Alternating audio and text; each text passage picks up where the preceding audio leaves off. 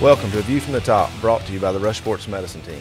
I'm your host, Christopher Haralson, and every Wednesday morning at 9 a.m. here on Super Talk Meridian 103.3 FM, we take a look around the world at MCC athletics. We're in the middle of our holiday break here with Christmas coming just around the corner. Coming out of Christmas, though, before New Year's, the men's soccer team is hosting an open tryout December 28th at 1 o'clock at C.D. Smith Field. The tryout's open to all high school players looking to get ID'd as an underclassman or looking to make the team for next year. And anybody that's still got some junior college eligibility left, they're welcome to come out. Just come out to C.D. Smith Field, 1 o'clock, December 28th for an open tryout. And also, after the break, the men's soccer, or both teams, are hosting a youth soccer camp February 8th through the 10th at C.D. Smith Field on the campus of Meridian Community College. This will be from 5:30 to 7:30 p.m. The cost is $75 per camper, and each camper will get a T-shirt and some instruction from some of our current players as well as all our coaching staff. For anybody getting ready to start the rec league or getting ready to go back into their travel team or club team, this will be a great tune-up to get you ready for that season. For more information, you can contact Coach Mike Smith at msmith3@meridiancc.edu to register through him or sign up or just get any more information. We'll take a quick break. When we come back, I'll be joined by MCC Athletic Director Sander Atkinson. You're listening to Super Talk Meridian 103.3 FM.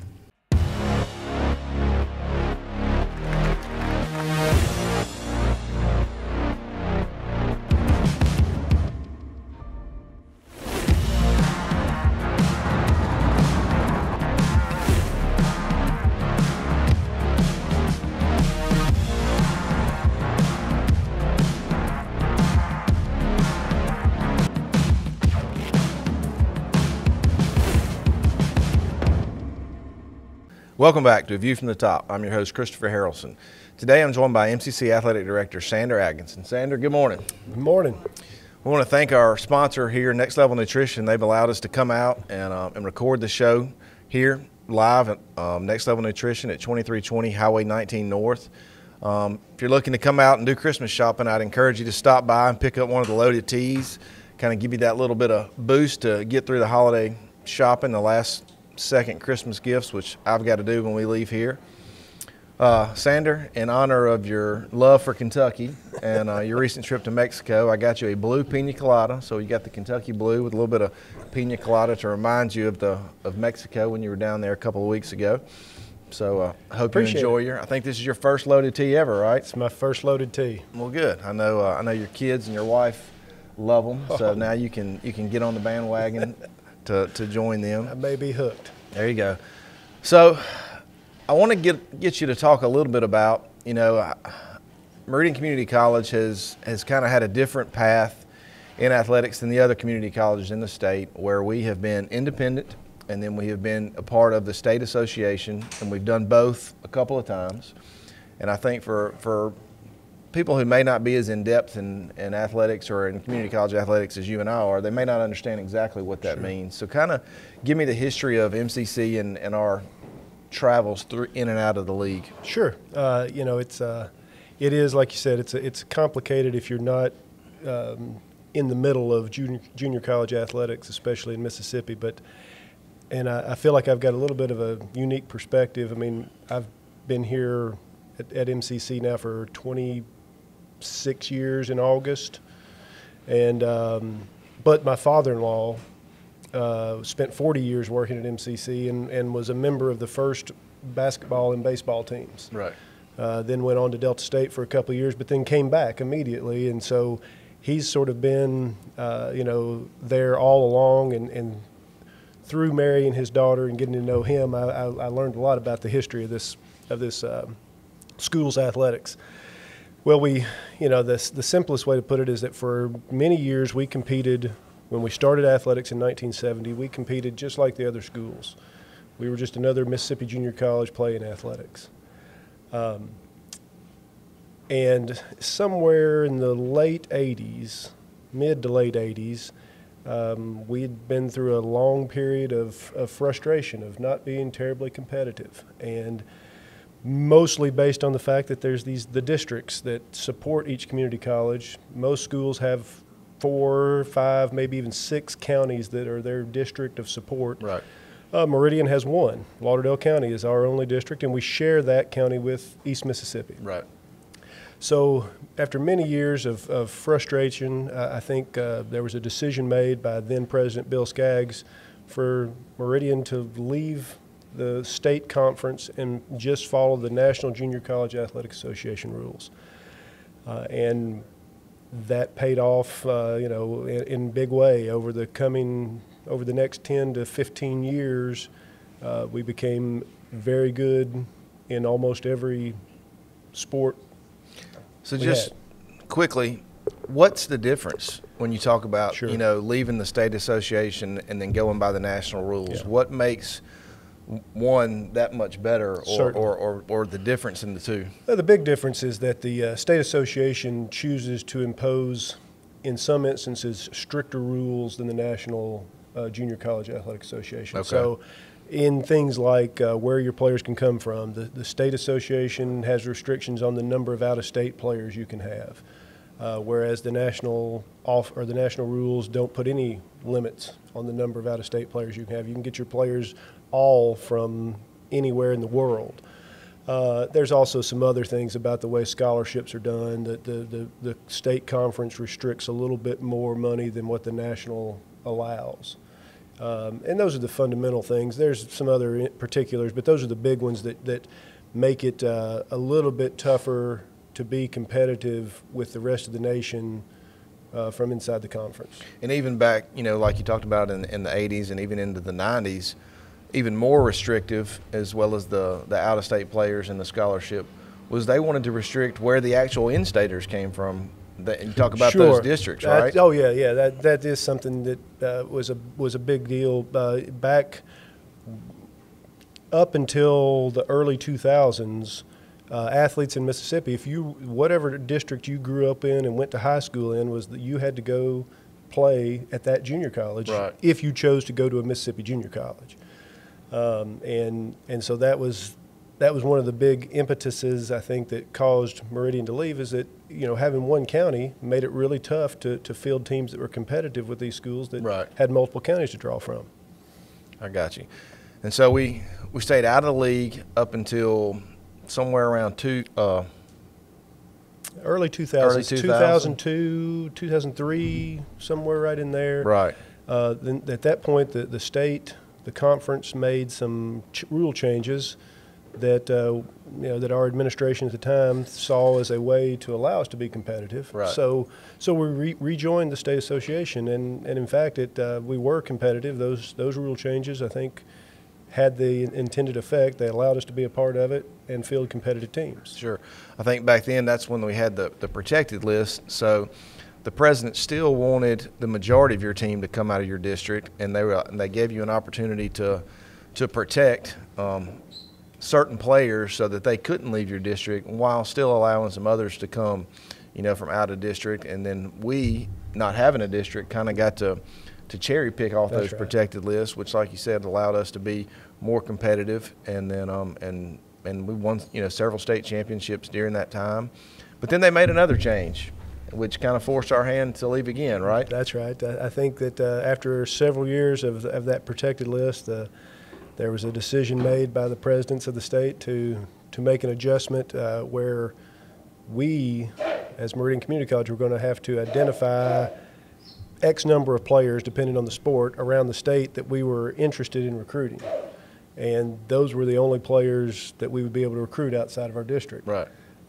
We looked at that as being too restrictive, and, Sure. and so once again we left the state conference and followed the national rules for a few years. Right. I know, and that was about the time that I was, coming on board here and trying to talk to people in the community and explain to them, why we're, last year we're competing like this, and then this year we're competing like this, and then also around that time is when I think the state, half the state for a long time was Division I in like baseball and softball, and the other half was Division II. So we had a Division I state tournament, and we had Division I and Division II region tournaments, and there for several years it was confusing to anybody to try and explain what rules anybody was following. And so then once again, and I don't know if the presidents did this just to create more parity across the state. I feel like that has happened. Or if they did it to try to get us back in. I never quite understand where they wanted us during all that time. But they made yet another rule change in which they opened up the state to everybody. That's right. Yeah, the decision finally was made just to do away with the district lines when it came to athletic recruiting. Right. The districts still exist as tax support for each community college and even for general student recruiting. But for athletics, you can recruit any student from anywhere in the state. And that made it, where there was no reason for us not to be in the league. Right. Well, no, I think the intended purpose of that, whether it had anything to do with us or not, or just the other community colleges in the state, was to create a level playing field and give the students the opportunity. It seemed very restrictive on their parts to say, hey, we know you've worked so hard your whole high school career, to go play somewhere, but you have to go 30 minutes down the road. You don't have the option to go anywhere else. And so I think opening up the state really was a benefit to all the student athletes in the state to have an opportunity to go wherever they wanted to go. That's right. And I talked about this with Coach Smith in the very first episode. There's kids that have lived in Lauderdale County all their life, and they don't want to stay in Lauderdale County for 2 years, which we want them here. We recruit them, we want them to be here, but they don't always want to stay here for 2 more years. They want to go off and get a feel for the college experience. Now, oftentimes they go for 1 year and realize, Lauderdale County is pretty good. Not so bad. And they wind up coming back. But it did give them an opportunity to make that decision, once they've graduated high school, to go wherever they wanted and compete, for whatever school they chose. It allowed them to have an actual recruiting process where they didn't get that in the past. So now that we're in the state, and with the exception of a few sports, we're Division II scholarship-wise. That's right. Tell me what that means, Division II scholarship-wise versus, Division I, and exactly how we compete. Sure. Well, in junior college athletics, the divisions it's a little different than what I think people think of when they think of NCAA athletics, Division I, Division II, so on. In junior college, it's all about the divisions are all determined by how much athletic scholarship you give. For a Division I sport, you can give a full athletic scholarship.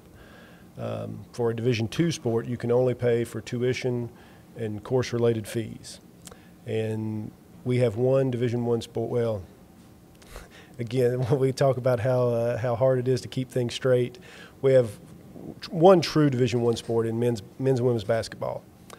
Tennis is also Division I, but that's only because at the national level there's not a Division II. We scholarship it as if it's Division II with tuition and fees. So that's the big difference, is that most of our sports are tuition and fees is what we're allowed to play, and that's statewide. That's what the conference rules do with all sports. And then the conference also, I guess, limits how many actual scholarships we get. Certainly. Okay. And most of those it's very similar to the national rule. National, like baseball, for instance, is allowed 24 tuition and fees scholarships, and the conference allows that. Okay, so good. All right, so now that we've talked about it, now we've got a little better understanding of exactly how we compete. So you've been here, like you said, 26 years, yeah. and unless I'm mistaken, you're the longest by far in the department. I got to thinking about it, I think I'm second in there coming in there. So. But and you've seen a lot of changes. We talk about the in and out. We've in just a couple of years, you brokered a deal with BSN, so now we're an Under Armour sponsored school. And so tell me, just I don't know, some of the changes and things you've seen through our department as well as through the state, with the exception of the in and out of the league like we talked about.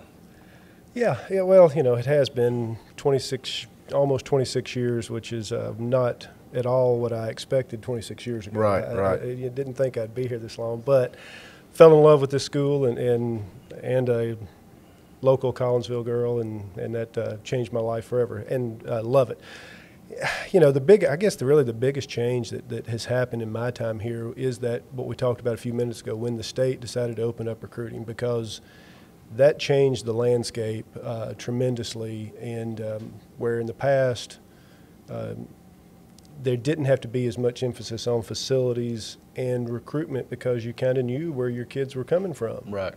Now all of a sudden, it was important that coaches get out and travel the state to recruit. It was important that you really look at your facilities and try to figure out what's going to be attractive to student athletes as they're making college decisions. And it's it's something we have strive to do and work on constantly is looking for ways to upgrade things, because recruiting is the name of college athletics. Right. The most important factor in being successful is making sure you get good student athletes in for your programs. And it's such a tough business to determine what it is that's going to, for a student athlete to make a decision. You know, is it a connection with a coach? Is it facilities? Is it the gear that you're able to supply them with? It's a fickle business, and all you can do is do the best you can to make things as top notch as you can. Sure. So over the past couple of years, you know, we've made several upgrades to facilities. It's funny when I think about some of the upgrades that we've made. It feels like we made them, you know, 2 or 3 years ago. But then I got to thinking about, you know, the new baseball clubhouse and dugout and things like that. That's been there 10, 12 years. Yeah, it's been over 10 years. It's hard to believe, because I can remember literally, it seems like just a couple of years ago when we were doing that project, and then it got somebody, I think Coach Sudduth reminded me, you know, it's been here, you know, 10, 11 Right. years. It's amazing to think. So we added the new state-of-the-art clubhouse. It's huge. It's got to be the biggest clubhouse in the state by far, with you know, with 35 lockers and a pool table and a ping pong table, and then the president's perch up top overlooking the field that, you know, that nobody else has got in the state. And so, but since then, and here most recently, we've added a new padded wall.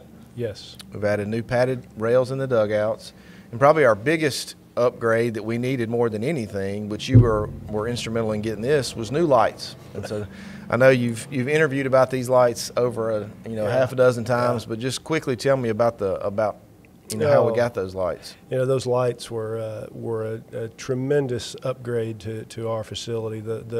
We had the original lights that were closing in on 30 years old, and it was tough to see. Matter of fact, as a side note, we inducted Tyler Moore, former Eagle grade and Mississippi State Bulldog, and Major League Baseball player, last spring into the Mississippi Junior College Hall of Fame, and he was our all-time home run leader when he left MCC. And I joked with him, because we had just completed the lights at that time. I said, you know, how many more home runs would you have hit if you could see? If you could have seen the baseball when you were playing here?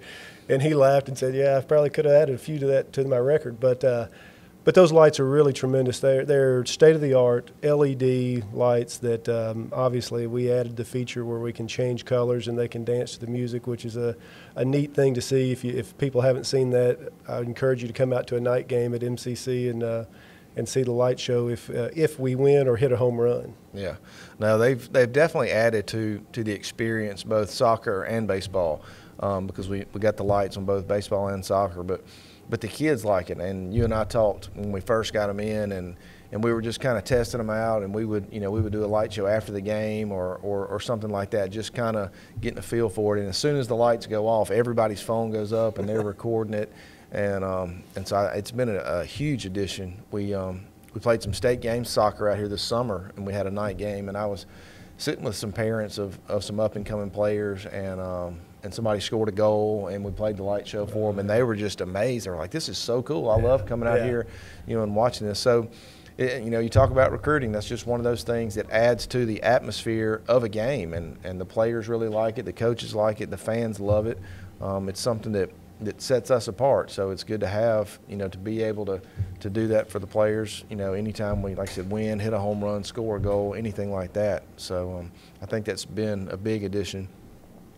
Speaking of additions, we talked with Dr. Huebner about this a couple of weeks ago, but just want to get your take. So for years, or forever, I guess, tennis has had to play off campus. They play their home matches at Northeast Park, which is a great facility. We've hosted many tournaments out there. And then softball has played for the last, 12 years maybe. At least, yeah. Out at Highland Park at Tommy McDonald Field. And so they're both looking to get a big upgrade here in the next year or two. Sure. So tell me a little bit about that project. Well, we're really excited about that project. We're right across from our main campus at the site of the old Myrtle Estes, now Eagle Hall dormitory, at the old Mattie Hersey Hospital site. We are in the planning stages of a new softball field and tennis complex, and it's going to be a tremendous addition to those programs. They desperately need it, and we're looking forward. We've started. Citizens National Bank has jumped in and kick-started the a fundraising campaign, and they're the lead sponsor for the thing. But we're hoping to break ground this spring. I think that's the plan. Right. And construction will take a while, especially with all that's going on in the world. But we're looking forward to getting that started, and both those programs will benefit tremendously. Absolutely. I know I've talked with Coach Carter and Coach Robinson, and they're both excited. Every time I talk to them, they're like, hey, have you heard anything? When are we breaking ground? I think it's coming. I think we've got a tentative date set, so hopefully we can get that project started. I know both those programs are going to benefit because I think about the success that Coach McPhail had over the years with tennis. And almost being a little hamstrung by the fact that we had to go across campus or across town to play those matches. And you think, and TJ's come in and he's done a great job with kind of keeping that program going. And I think, man, how much better are we going to be? Oh yeah. When nobody can say, oh well, you can go to Meridian, but you got to go all the way across to play. You've got your home courts. Some other schools in the state have got home courts on their campus now, so we'll be right there with state of the art. We're going to have live streaming, from tennis and softball that we haven't had in the past because of their off-site venues. So I think that's going to be huge for both those programs, and I know they're looking forward to getting that going, and so am I. I'm looking forward to having it there too. So, well, we're out for Christmas. I know you're traveling around watching a little high school basketball. What else you got planned for the break? Not a whole lot now. I mean, I was able to go, my folks, I'm from Kentucky originally, and as you said at the beginning, and was able to go up last week and spend a few days with my folks, with a couple of my children. And now that we're back here, I'm excited just to have some downtime. That's right. Spend it with family and enjoy these holidays. That's right. Well, you got all your Christmas shopping done, or you going out? You got some last-minute stuff to do I tell you what, for the first time in my life, because I was scared of shipping, I got everything done early, and so I am actually done when I usually wait until about the 24th to finish up. Right. I'm done. I know. I am. I'm checking the mailbox pretty regular because we've ordered some stuff weeks ago, and I'm like, okay, it was supposed to be here yesterday. It's supposed to be here today, and so I certainly hope that the FedEx and the UPS, I know those folks are working more than overtime this time of the year trying to get things out, and they're doing a great job. And so hopefully all of our packages will come in. Like I said, I've just got to leave here today and go wrap up a few things. But other than that, we're pretty much done. Well, Sander, I'd like to thank you for joining me today. I know this is a pit stop on your Christmas break as you head to a basketball game. That's right. But again, thank you. Let's take a quick break. You're listening to A View from the Top, brought to you by the Rush Sports Medicine Team here on Super Talk Meridian 103.3 FM. Meridian Community College. For more than 75 years, we've helped students soar. Establishing the first tuition guarantee program in Mississippi, we put our students first while creating pathways into the workforce and offering a seamless transition to a 4-year degree. Now is the time to find your purpose and register today, because those who move forward never get left behind. MCC, find your wings. Welcome back to View from the Top, brought to you by the Rush Sports Medicine Team here on Super Talk Meridian 103.3 FM. Once again, I'd like to thank MCC Athletic Director Sander Atkinson for joining us today. And I'd like to thank the Next Level Nutrition girls for allowing us to come out during this holiday time and set up and film in their shop. As you can see behind me, there's hundreds of different flavors here at Next Level. And if you don't see something on the board you like, you can just tell them and they'll create it for you. So during this holiday time, when you're out shopping, I encourage you to come by 2320 Highway 19 North at Next Level Nutrition, see Courtney and the girls, and pick up a loaded tea or a meal replacement shake, or even if you're going to work out, you can get pre-workout, post-workout, anything you want. Be sure and come on by and check it out.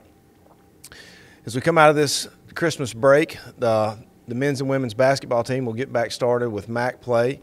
The men will host the Northeast Mississippi Community College Tigers in the Graham Gymnasium Thursday, January the 6th. We'd love to have you come out and see the team. The team's 8-2 this year. They're off to a great start. If you can't make it out, you can always watch those games on mcceagles.live. And as you're sitting around for the holiday break and you just want to maybe catch up and see how the teams have done over this first semester, you can go to mcceagles.live and watch archives. You can watch our games from earlier in the season. Or even last year. You can go back as far as you want and watch games. I'd encourage you to do that. We've got a state-of-the-art media team that really does a great job with producing those live streams, and we're hands down the best in the state at doing that. So I'd encourage you to go watch some of those games and watch our games coming up in the spring. That same Thursday, January the 6th, the Lady Eagles will travel to Northeast Mississippi Community College as we're playing a mirrored schedule once again this season, where when one team plays at home, the other team plays on the road versus that same opponent, and we'll do that throughout this spring semester as we finish up MAC play. And so Lady Eagles are off to a good start, not quite as good as the men. They're 4-5 this season, but they're 1-1 in conference play, so they're right there in the thick of things as we try to compete to make the playoffs again this year. And then it won't be long into the spring semester that baseball and softball will kick off, and they're both expecting great teams this year. Coach Dylan Suddeth he's returning 9 starters from last year's team that made a deep run in the playoffs and in the region tournament. And Coach Robinson, on the softball side, she's expecting a lot of good things. She's got some good freshmen coming in. So both those teams will be kicking off mid-February. And then not long after that, MCC tennis and MCC golf will both get started. MCC golf currently 7th in the country. They've won 2 of the first 3 MAC events this fall, so they're looking to pick up and compete for a state championship. And Coach Keith thinks maybe even a national championship. He's got a really solid team, and they're playing well this year. So a lot of things going on in the spring, and we'll bring it all to you here on A View from the Top as we keep you updated on what's going on at Meridian Community College athletics.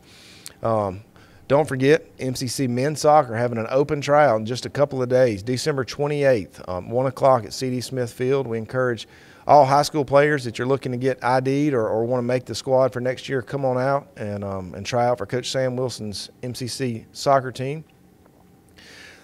MCC Soccer is also hosting a youth soccer camp this spring, February 8th through 10th at C.D. Smith Field. That'll be from 5:30 to 7:30 p.m. And again, it's a good tune-up for kids getting ready to go back into rec season or club season. They'll get coached by our current players and coaches, so they'll get some great instruction there and get ready for the season. Again, for more information, contact head coach Mike Smith at msmith3@meridiancc.edu. And to keep up with all things MCC Athletics, be sure to like us on Facebook at MCC Eagles Athletics. Follow us on Twitter at MCC Eagles Sports. And for every episode of A View from the Top, Eagle highlights, and much more, subscribe to us on YouTube. Just search Meridian Community College. Thank you for listening to this week's episode of A View from the Top, brought to you by the Rush Sports Medicine Team. Join me every Wednesday morning here at 9 a.m. on Super Talk Meridian 103.3 FM as we take a view from the top.